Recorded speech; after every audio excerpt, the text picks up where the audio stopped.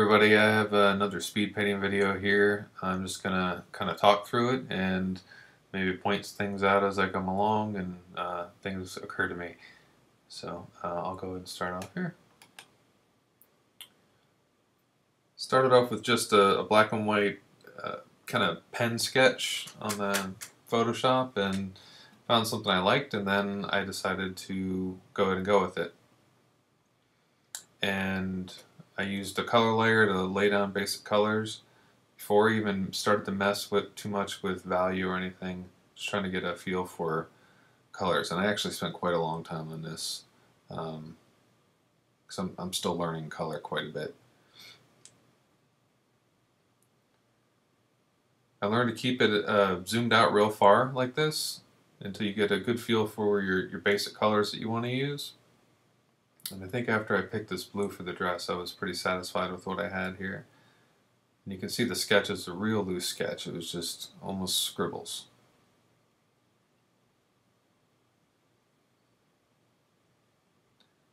I think it's hard sometimes to fight the temptation to zoom in and work closely on an image.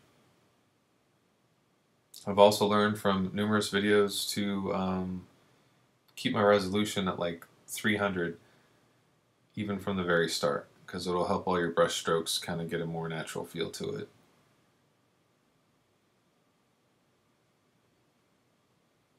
And I didn't use any references, and I kind of just went from the hip on this.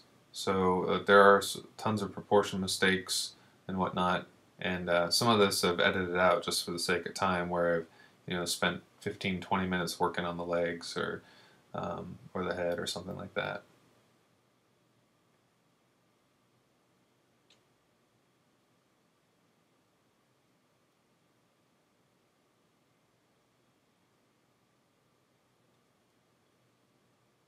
So just adding some highlights here to the top of the dress, trying to figure out where the light's coming from in that top left area.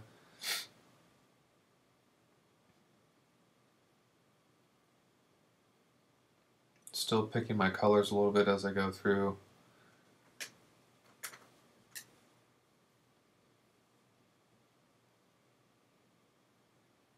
One of the dangers I've noticed of using a medium opacity brush and picking colors is that you tend to get lower saturation. Like, I'll pause it right here, and you can see right here that my saturation is pretty low, so I got to remember to keep pushing that up to at least the medium range if it starts to look like it's getting too muddy in through here. The hue, saturation, and brightness.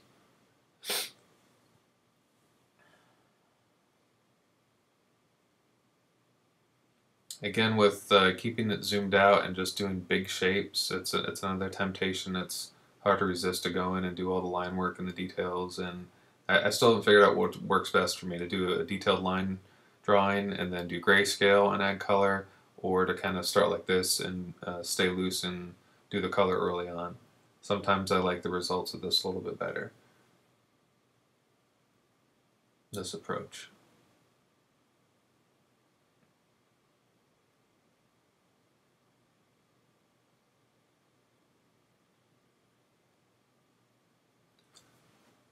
I also like the feel of keeping all my layers together. I don't think I go above 2 or 3 layers at any time in this, and if I do, I squeeze them back down pretty quickly.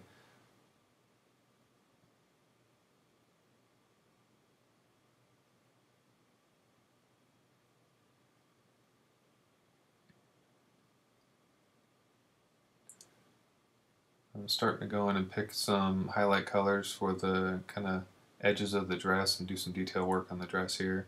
Again, I really had no clue or plan what to do. I was kind of making it up as I went along.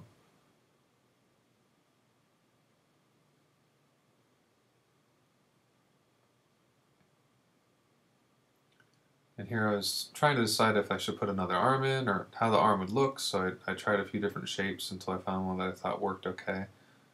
And then used the lasso tool to kind of select it out and start pulling value from the other arm.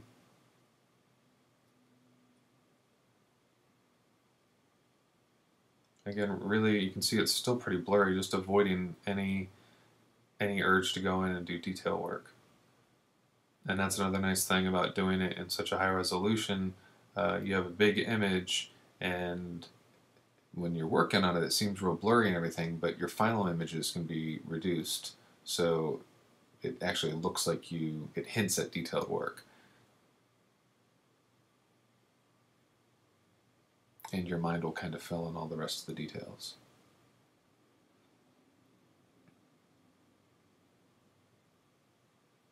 Trying to keep the light underneath her dark, like that dark pinkish purple, and the light above her the lighter pinkish purple.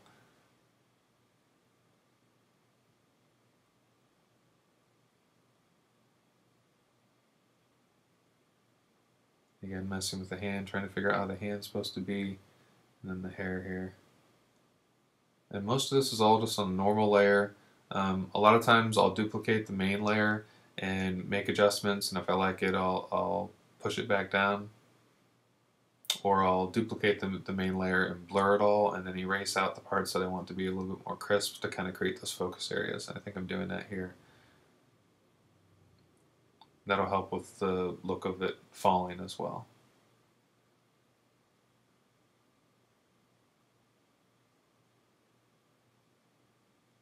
Keep toying with this bottom area, and this was a scene from a D&D game I played, but it didn't really go anywhere, so I just kept focusing on she's actually a witch who's dying, basically.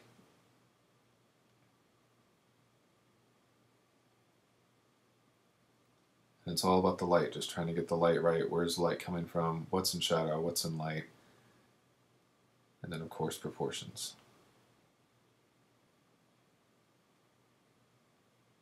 And I realize I have a long way to do as far as as far as technique and ability, but I learned a lot from the YouTube videos that I've seen from other artists, so just trying to give back a little bit. So if you have any questions, feel free to ask. I had my wife come in and take a look at it, and she said, well, your legs look really off, and your arms look a little bit off, so it always helps to have another set of eyes come in, or at the very least flip the canvas a few times, or step away from it for a few minutes and come back.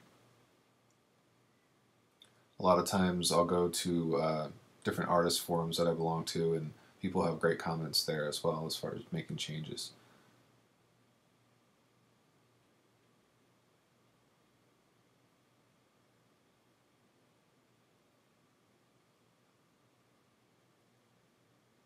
And here again, I'm adding some blur and then erasing out the parts that I want to keep crisp.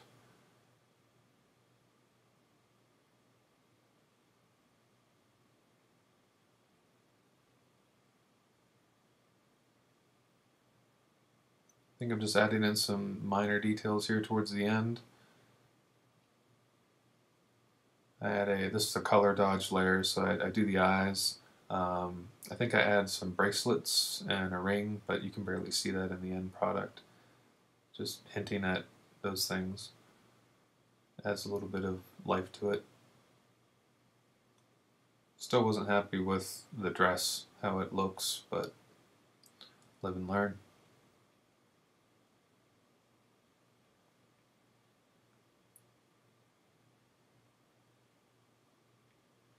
And here I'm just I'm adding some saturation on a gray layer. I'm sorry, it's a multiply layer, and I'm just adding some shadow. And again, erasing out parts that I want to keep clean, and then lowering the opacity on the layer.